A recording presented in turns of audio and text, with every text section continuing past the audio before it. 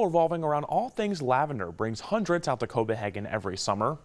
The 5th annual Hopenhagen Farm Lavender Festival took place on Saturday, offering people a chance to browse through the lavender fields and cut their own bundles. There are also more than 100 craft and food vendors. The farm's owner, Mary Rumble, says weather conditions this past spring caused a later bloom than normal for her fields, but she says the crop began to come in its purple color just in time for this year's festival.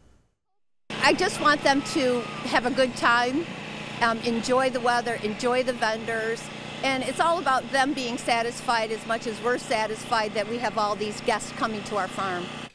Rumble says she and her husband started the farm as a way to stay busy in retirement and look forward to continue expanding the festival with continued community input for years to come.